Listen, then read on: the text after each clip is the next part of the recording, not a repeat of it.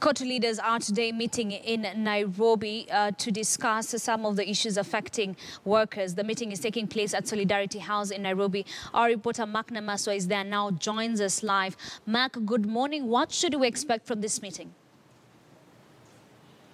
Mimi naitwa Martin Udwor, natoka kwa chama ya Kenya Scientific Research Workers Union. Hamjambo? Hamjambo tena? Kwa majina naitwa Dani Mihadi kutoka kwa Transport and Allied Workers Union. Comrades power. Comrades power.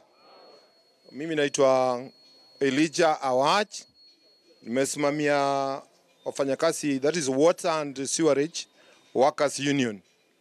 Mwandishi, ni jambo moja tu na nimeomba, naona disobedience ya court orders isifike kwa employers, kwa sababu ikifika huko tutakuwa tumekwisha unless tutafutie njia ya kugoma sisi wote. Asanteni sana. Hamjambo. Mimi naitwa Samuel Opio, General Secretary Kenya Union of Pre-Primary Education Teachers. Asanteni. Solidarity. Solidarity. Union power, mnasema workers power. Nikisema union power, mnasema workers power. Union power. Union power. Ninaitwa Rose Omamo, General Secretary, Amalgamated Union of Kenya Metal Workers. Hamjambo wafanyikazi wenzangu. Solidarity. Solidarity. Kwa majina naitwa Teresa Jerry, Deputy General Secretary, Kenya Union of Printing, Publishing, Paper Manufacturing and Packaging and Allied Work and Pulp Work Industries. Karibuni sana.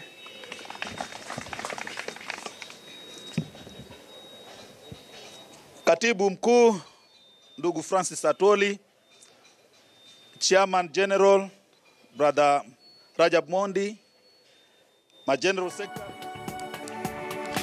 All right, that meeting there is being held at Uhuru Park ahead of the Labor Day celebrations. Of course, that same meeting is going on live on our KTN home.